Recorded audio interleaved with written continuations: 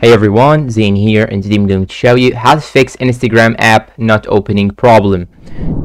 Now the first thing that you can actually do is to simply try to restart your device. So just click on the restart button, then click on reboot or restart, and after that you can go and check if the issue is fixed or not. If you still have the problem, you can now go and update your application. So open Play Store or App Store and search for Instagram. After searching for it, here you can see that I have an update. You just have to click on update right here. And once you finish the update, you can now come back and see if the issue is fixed or not. And probably you may face this issue because you do not have the newest update. And by adding this new update, you'll fix all the bugs and glitches that leads to opening problems. Now, the last thing that you can actually do is to simply go and open the settings of your phone and search for manage apps or apps. Click on manage apps right here. After that, you'll have to search for Instagram. Now click on Instagram. Then you should click on the storage option right here and click on clear data. Then click on clear cache and click on OK.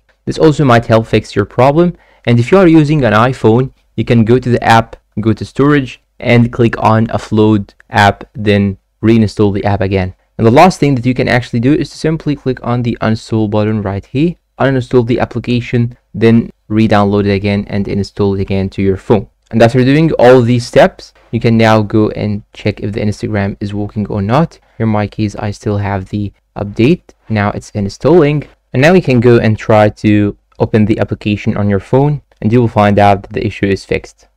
And that's all for today. If you find this video helpful, please don't forget to support us with like, subscribe, comment, share. Thanks for watching and see you in a new video.